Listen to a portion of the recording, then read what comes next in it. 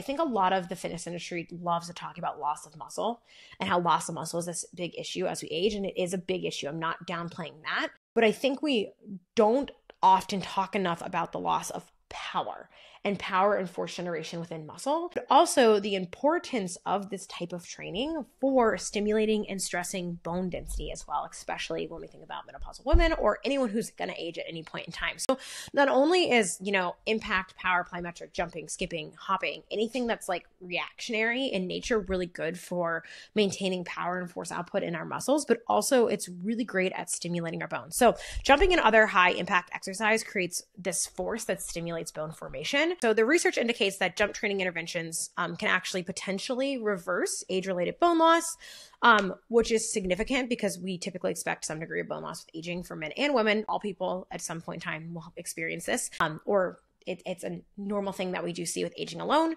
And so we find that some of these studies, like one of them specifically looked at jumping protocols, found that these exercises produce small but significant increases in bone mineral density. But even a 1% increase in spine bone mineral density has been associated with an 8% reduction in fracture risk in women and postmenopausal women with osteoporosis. And we're probably not going to all max out and have elite bone densities overnight, but we can look at little improvements in these over time.